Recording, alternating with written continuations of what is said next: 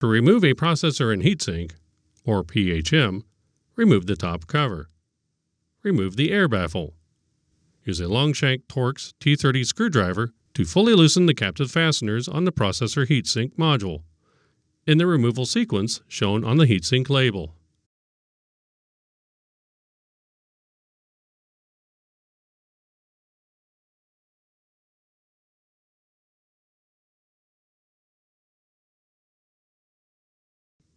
Locate the pry notch and disconnect the nearest retainer clip.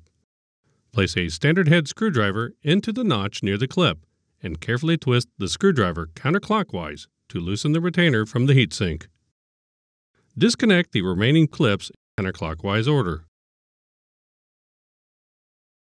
Grasp the retainer by the edges and lift straight up to separate the CPU and retainer from the heatsink. Leave the CPU in the retainer and place it in the appropriate electrostatic protective packaging.